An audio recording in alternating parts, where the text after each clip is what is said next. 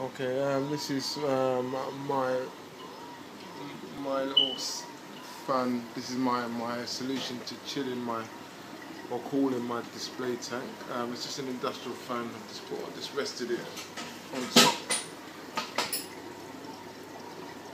It's a glass and a brace bar, so it's not even really got the full. Hasn't really got full access, but this little space here is enough to cool my tank. What I do is I switch it on so you can just hear how loud it really gets. Boom.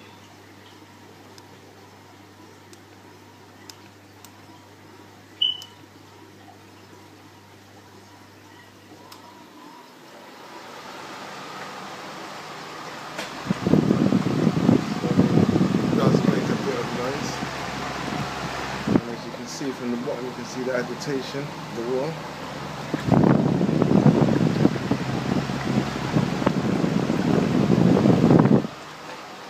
And that's my DIY chiller.